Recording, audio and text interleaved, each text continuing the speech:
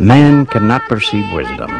He cannot understand its meaning because the basic keys to his knowledge are still unknown to him.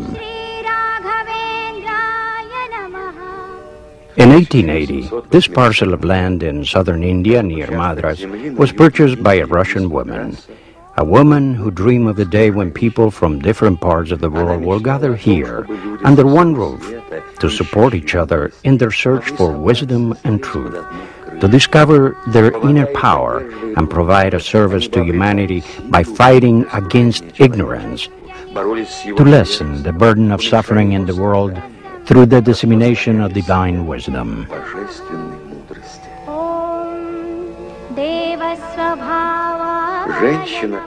This world-famous woman was an enigmatic person, even for those who thought they knew her well. For some, she was a great being who succeeded in reaching the highest levels of wisdom and illumination, a woman who explored new paths in the development of humanity. For others, she was a heretic who advocated the eradication of all religious creeds. There were those who saw her as an example of mercy and compassion. Others thought her ruthless. Some referred to her as a woman of endless patience. To others, she was known for her explosive anger. It seems that there were no emotional or personality traits lacking in the complex personality of this woman.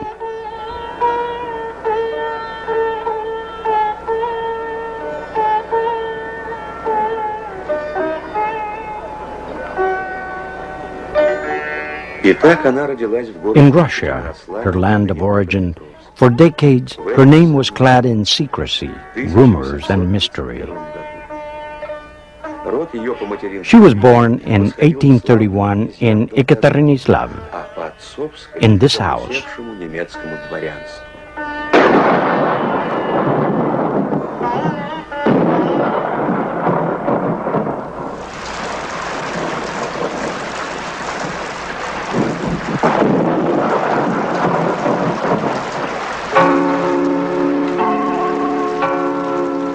Her mother's family was of an old and noble Russian ancestry that could be traced to Prince Dolgorsky. Her father's family descended from German nobles who settled in Russia and served the Tsar.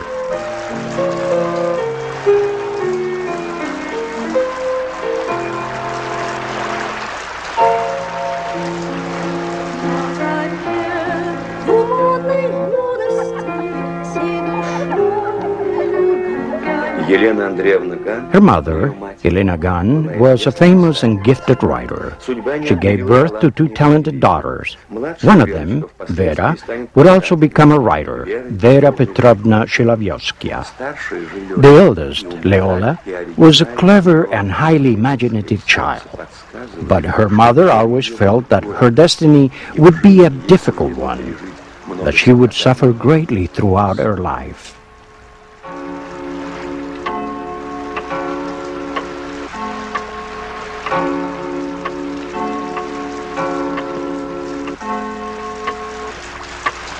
I am Lola.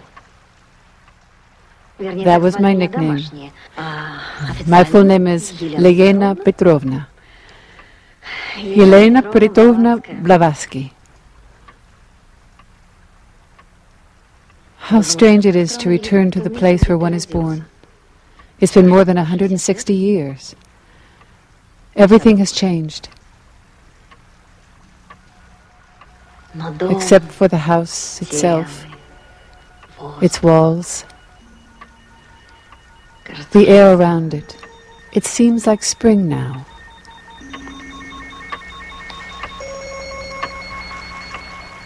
Has the time finally come for me to tell all that really happened in my life?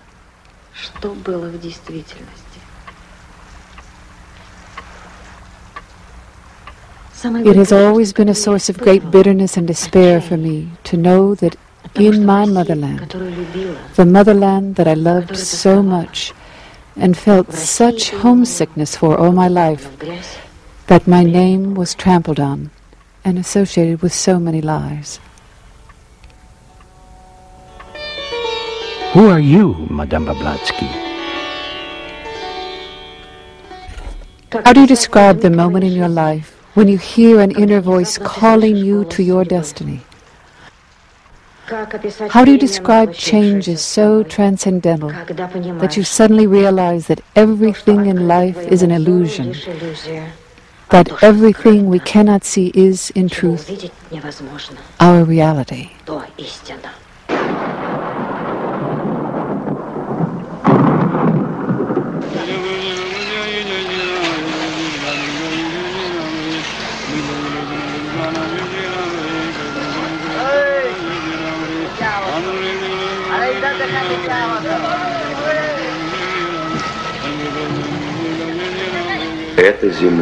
This land, now starting down the path, it is but a sad emissary, trapped behind gates that block the way into the valley of the light, a light which cannot be extinguished by any storm. Before you step onto the path, you must eliminate all your desires, cleanse your mental body, purify your heart. You cannot follow the path without giving yourself completely to it, without actually becoming the path yourself. It is the only possible way, and at the end of the path, you will hear the voice of silence.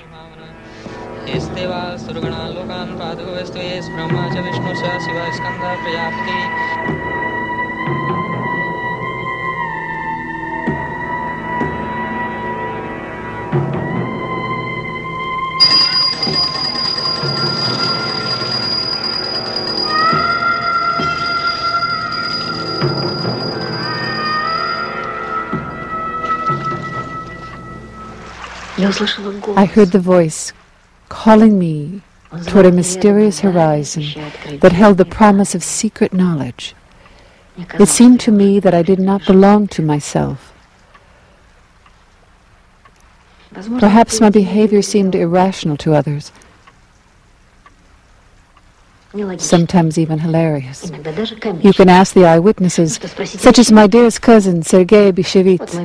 In his biography of me, he described in a very interesting way a number of the episodes in my life. Ask him about me.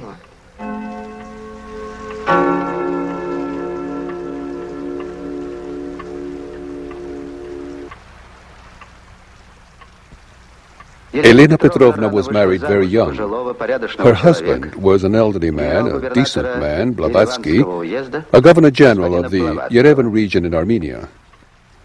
Only a year after her marriage, she left her husband and fled to her grandfather in Tbilisi. Her grandfather, distressed by this turn of events, sent Helena Petrovna to her father in St. Petersburg. She was traveling with her servants when she arrived at the Black Sea. Here she made arrangements to board an English ship bound for Constantinople. There she found work as a circus rider. A famous singer of the time, named Mitrovich, fell in love with her. She left the circus and went with him to Europe. While in Europe, she became the assistant to a famous spiritualist medium named Hume, and with him traveled throughout Europe and America. Oh, pupil, the view is long and difficult. Your past sorrows will pull you backward, and you will have to retrace your steps and start again. Let go of the memories of past trials and tribulations. Don't look back, or you will fail.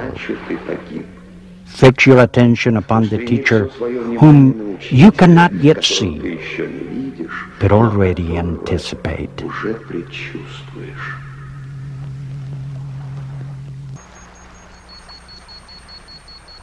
Well,